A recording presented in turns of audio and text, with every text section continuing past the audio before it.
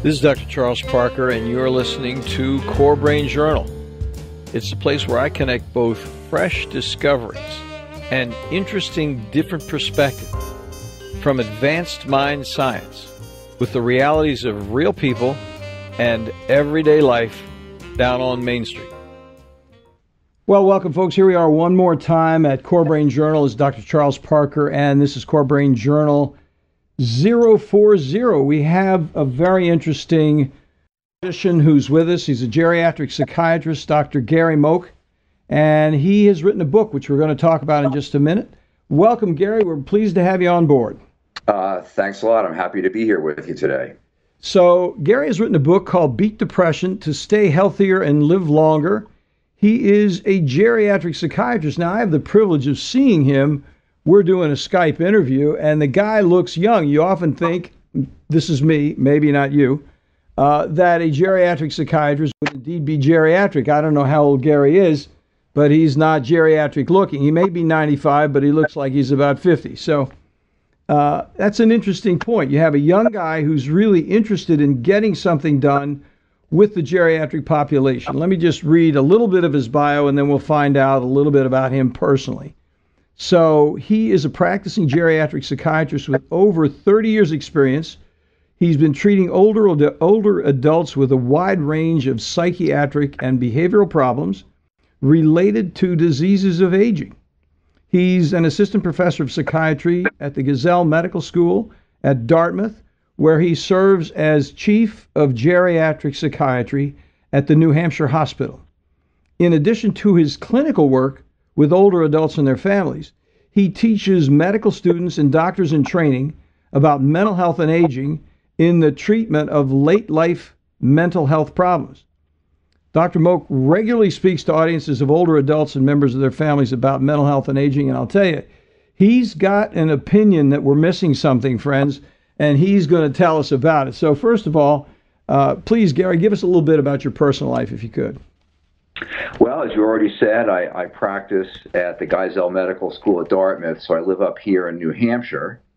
That's a recent transition for me. I was in private practice in central Massachusetts for 20 years before having to close that practice and move to New Hampshire. And part of that had to do with changes in the healthcare system that made it hard to continue practice as a private practitioner. Part of it had to do with a desire to spend more time teaching and educating medical students and doctors in training and others. And part of it was a lifestyle choice to be able to live up in the northern forest up here and enjoy a more outdoor lifestyle. Oh, yeah. Well, that's great. Are you a fisherman? I don't, although I have a number of friends who are very serious fishermen who are always trying to rope me into the sport, so to speak. I enjoy a lot of hiking and biking and cross-country skiing in the winter, and just spending a lot of time outdoors in a lot of ways. Well, it's beautiful country up there. So Gary, tell us a little bit about what was the burr under your saddle that really provoked you to say, hey, I've got to write this really good book. By the way, folks, we're going to be giving this book away. It'll be a drawing with the on the show notes, and it's going to be corebrainjournal.com/040 drawing.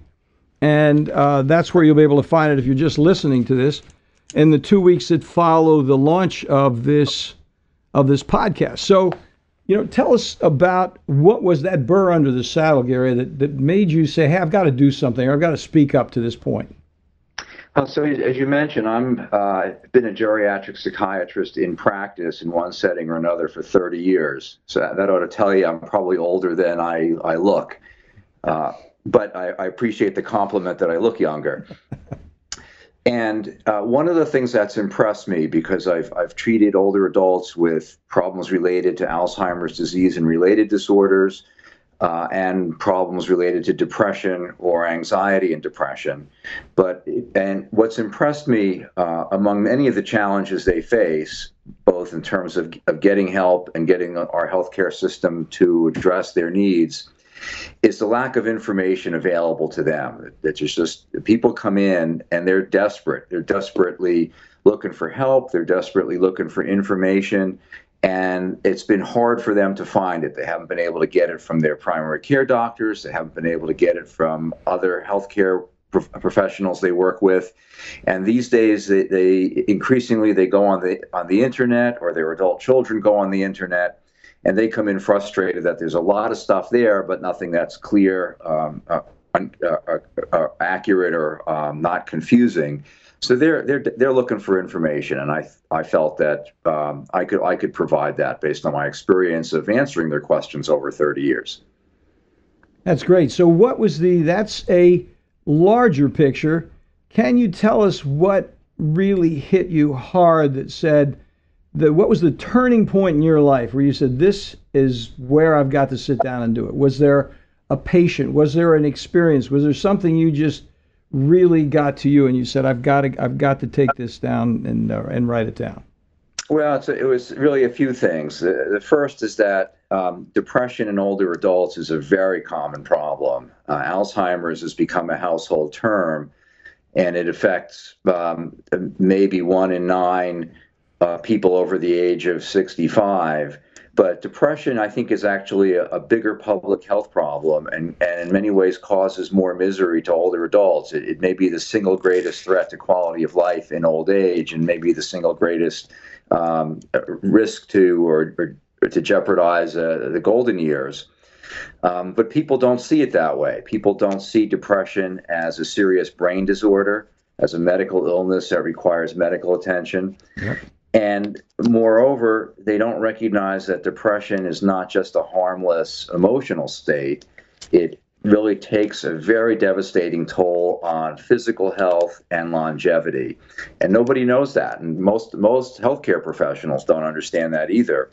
So, and as one of about 1,500 some odd geriatric psychiatrists in the United States, my ability to help people out there, vast numbers of older adults who don't know where to turn for help and don't have access to a specialist like me, was a source of frustration and discouragement over the years. So I thought getting this into a book that people could access, that would be readable and understandable to people who don't have professional education, that would connect with them and help answer the questions they have and provide them the information they need, seem pretty compelling. You know, Gary, it's so true in my practice. I've seen it happen repeatedly, that older folks come in and people look at depression as, hey, that's part of aging. That's what happens. I mean, wouldn't you be depressed if you were an older person? And that does put a person who has any kind of appreciation of depression really on edge, because so many people are overlooked because they're written off in that regard. Absolutely. And because there's this view that it's just part of what happens to you when you get old, or that you ought to be able to handle your problems because after all you're in charge of your own mind, it adds a burden of stigma to older adults about being depressed and about seeking help. So that's a real problem. You'd be surprised how often patients will tell you, you mean this is a real medical disease? You mean it's just not me causing this? And you mean it's just not par for the course of getting older? And they're often surprised to learn that this is a serious brain disease. We can actually, with modern high-tech brain scanning technology, we actually can look into the brain and see what's not working when people have depression. And, we know this is a brain disease that's treatable. And moreover, we also know that getting old isn't depressing, that older adults on average have much higher levels of happiness and lower levels of sadness than younger people do. Most people are shocked to learn that, but it's true. If they don't have the depression, right? If they don't have depression, right. So let me ask you this, because now you've piqued our listeners' interest, as you have mine. And let's talk a little bit about your book and what you go into that would be helpful in terms of discerning what an individual is really suffering with. What kind of tests, what kind of exploration, what do you recommend to evaluate an individual who seems to be stuck in some way, confused in later life?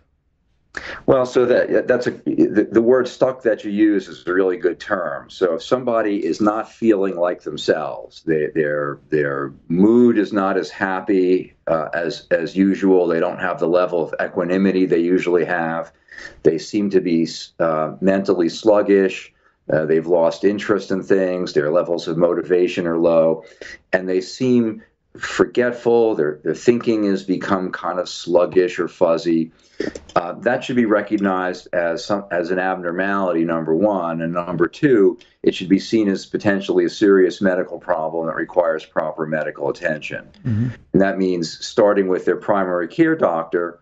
And many times the primary care doctor does a pretty decent job, even in face of the barriers and limitations primary care doctors face these days. True. Some of them do a very nice job. Mm-hmm. But if the primary care doctor isn't taking it seriously enough, or looking into it and investigating it carefully enough, or addressing it thoroughly enough, it means seeing a specialist. Now, in my book, I have a whole chapter on what to look for. What's the good housekeeping, so to speak, seal of approval for what's a good evaluation and a good approach to treatment. But it involves a certain thoroughness in terms of sitting down with a person, understanding the history of how the symptoms evolved, what seemed to bring them out, what exactly the symptoms are, and how do they affect the person. And then really spending the time reviewing the rest of their health, the medicines they take, the other conditions they have, habits they have, lifestyle factors, all things that can, in subtle or very overt ways, affect brain function and contribute to depression. Putting all that, analyzing that all together and trying to understand whether, in fact, they have depression, or what type of depression it is and what might be contributing to it or causing it, and then developing a treatment plan that's comprehensive and thorough enough to address it, and then seeing the person regularly to see the treatment through to make sure it not only agrees with the person, but actually it gets the results you want. That commonly, one of my sources of frustration is people make the right diagnosis and then prescribe a medicine for an older adult and tell them to come back in a year or so or sooner if they don't get better. And that just doesn't work. It's not appropriate. No, you need to see people regularly and work with them on a regular basis until they're better. So you said something rather quickly, and I just wanted to pursue this brief reference. Do you do scans up there at Dartmouth? What kind of, you said something about scanning, and I just was wondering what that was in reference to. So the standard scans that are widely used in clinical practice are going to be familiar to many listeners, and they include CT or CAT scans and MRI scans, magnetic resonance imaging scans, which give you pictures of the brain structure. And we use those scans to look for evidence of strokes, brain tumors, bleeding in the brain, or evidence of poor circulation that could cause the brain to fail, bringing about symptoms of depression, possibly as an earliest tip of the iceberg, so to speak. Mm-hmm. We have other scans, which are functional brain imaging scans, including things like SPECT scans, PET scans, functional MRI, various forms of MRI scan that give us pictures in real time with the patient in the scanner of what the brain is doing. That's a very fundamental change. Mm-hmm. These scans are changing our understanding of brain function and how it relates to normal emotions and thinking and psychiatric illness. Unfortunately, they're not yet widely available enough for routine clinical practice, so that we don't have them as clinical tools. We don't use them routinely, even in a university medical center like Dartmouth. But they are changing our understanding of what's going on in patients' brains when they're suffering and what we can do to help them. Yes, I quite agree. I've done SPECT imaging since 2003. I worked with Eamon in D.C. and have done a lot of SPECT imaging. And when you look at the brain, it changes the way you think about psychiatry overall, because you can see the biology so absolutely apparent on the scans. When you see it, it changes the way you think, because you realize there's more going on than what that individual presented in the office with. I tell my patients that if you think of the brain as like a house or analogous to a house, a CT scan or an MRI would tell you where the beams are, it would tell you where the walls are, It would tell you where the roof is. It might tell you where the plumbing and the house wiring are. But a SPECT or a PET or a functional MRI would tell you what the temperature is in all the different rooms. It might tell you how warm the water is, where hot water is flowing, and the like. And it might tell you where the plumbing is leaking. Excellent metaphor, Gary. Love it. Very good. That's so true. Very well said. So then what do you do? We do a lot of IgG testing. We look at immune dysregulation a lot. We see individuals with IgG problems that manifest as brain problems very directly because of cytokines compete at the receptor sites. You just have. So I don't know if that's part of what you do, or what are your thoughts about immune system dysregulation in the elderly? Boy, that's really an excellent question and very cutting edge. As you probably are well aware, the whole study of immune functioning and inflammation is an emerging area of medical research and brain research and psychiatric research. It's not become standard clinical practice yet to use these studies, at least not widely. Mm-hmm. But what is recognized is that psychiatric disorders that we treat, in addition to being brain illnesses, often are illnesses of immune functioning, inflammation, and oxidative damage. And readers these days, picking up any popular magazine, will it'll be hard to avoid references to oxidative damage and opportunities to buy antioxidants to help mitigate that. We know that when people have depression, they have high levels of inflammatory mediators, cytokines, as you mentioned, in the brain and throughout the body. And we think that depression in particular, but other conditions like severe anxiety, post-traumatic stress disorder, actually bring about heightened states of inflammation, which may be part of how they wreak havoc physically throughout the body on other organ systems and shorten longevity for older adults. Conversely, we know that a lot of these other conditions that involve heightened inflammation, arthritis, chronic lung diseases, and the like, take a toll on the brain and can lead to depression, and it may be by creating a hyperinflammatory state in the brain. So there's this sort of two-way street going on between the brain and the rest of the body in terms of heightened levels of inflammation and the damage that's wreaked on various organs, including the brain, by these heightened levels of inflammation.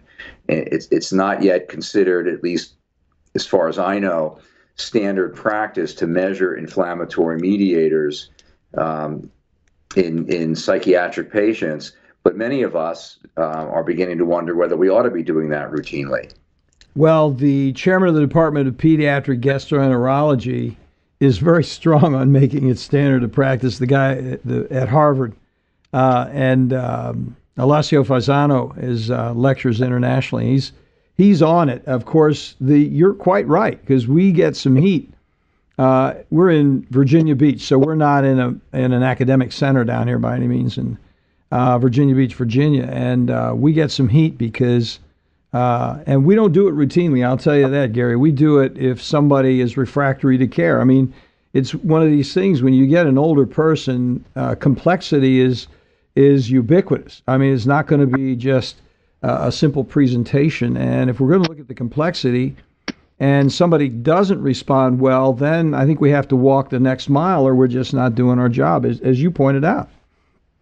I think that's right. And, there are studies that show that high levels of inflammatory mediators are a risk or an indicator of those patients who may not respond as well to treatment.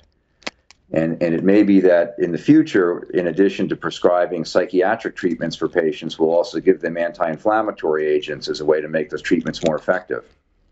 Yeah, so true. So then when what is your follow-up protocol? What are the things that you think a good practitioner and a patient should look for regarding follow-up after they're identified and they get treated? We touched on follow-up a little bit because you and I both know that if you're going to work with an individual and we're dealing with the complexity and the biomedical complexity of a human being, it isn't right just out of the box. Nothing works just out of the box with humanity, in my experience. So the question is, how do you think you should follow up, and what do you do in your geriatric practice up there? Right. So I think that's really a critical question. I think the first thing is that you're right. There is no one size fits all treatment, and one of the things that patients or their family members ought to look for is if it feels like a prescriber, whether it's a psychiatrist, another specialist, a primary care doctor, has in a very quick and cursory and almost knee-jerky reflexive kind of way taken out the prescription pad and written a prescription for an antidepressant within just a few minutes of talking about the problem, that's probably not a good sign. Yes, sir. You ought to be concerned about that. Once the evaluation, if it feels very, very thorough, you can feel more confident. I think the next step is that during that initial visit, or maybe if they have you come back for a second visit to talk about the results of the evaluation and maybe ask questions, recommendations for treatment ought to feel individualized, based on the person taking time to talk with you about your preferences, your desires, what your hopes and expectations were for the kind of treatment you were hoping to get. And they should be able to explain the different options and help you understand which one is tailor-made to your needs best and what leeway is there for you to explore different options. I think then the next step is, once you've decided what direction to go in, you should, if you're given a prescription, whether it's to go and see a therapist for talking treatment, or psychotherapy, or a recommendation for a slew of alternative lifestyle treatments that sometimes can help depression, or medicine for depression, there ought to be a visit fairly soon, within a week, 2 weeks, maybe a month at most, to see how you're making out and make sure the treatment is on track and progressing as it should, and to troubleshoot any problems that may arise early. If you don't have that, that's a warning sign that the treatment is not what it should be. Quite so. Completely agree. Yeah, and then the next thing is, as I know many of our listeners will say, well, what happens with signs of treatment failure? What do you do if you're kind of against the wall? You've had a person that's knowledgeable, that's caring, that tried you on 2 or 3 antidepressants, and you're just kind of hitting a wall. It's not going where it needs to go. You've tried one that's a little bit on the stimulant side, like Wellbutrin. You've used the traditional Effexor, venlafaxine, Lexapro, Celexa, those kinds of medications, but you're still hitting a wall. So then what would you as a clinician say, what's the next step that a person should take? So it might be, at this point, complementing the medicine with psychotherapy, or what people refer to as counseling. With depression in later life, there's a lot of evidence that for severe depression, medications work the best, although counseling can work as well in milder cases. But for the most severe cases, medication combined with counseling is the most effective treatment there is. And sometimes older adults are reluctant to have that, based on a decades-old stigma about counseling and reluctance to talk about problems with professionals.